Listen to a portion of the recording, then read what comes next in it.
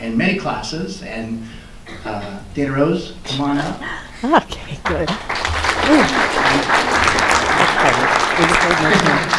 It's a video, now just point it to us.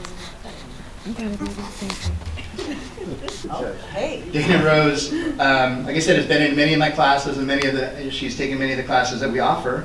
And one thing I can say about Dana Rose is dedication and fortitude and the ability to just persevere and get stuff done. So it's going to help you out in the future. So yeah. Oh, thank you.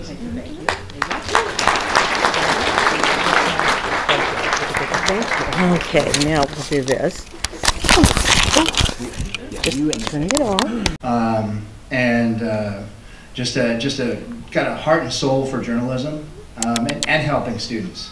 I remember seeing him, and he would spend extra time in the classroom, and I'd kind of be like, John, you gotta get out, my class is next. But he's spending time answering questions, helping students one-on-one, making sure they understood what was going on.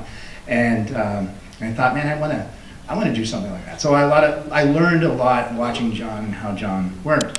He couldn't be here because he just started his first round of chemotherapy. Oh. So he had to had a couple surgeries and had to not take his class load last semester, and we've been kind of pulling for him and praying for him and just hoping the best for him. So we were hoping he was going to be here and we were going to recognize him, but he couldn't make it. But I know he would want to be, because I know his students really love him and we love him too.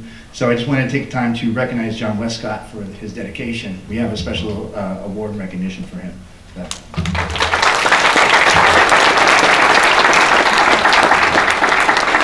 All right.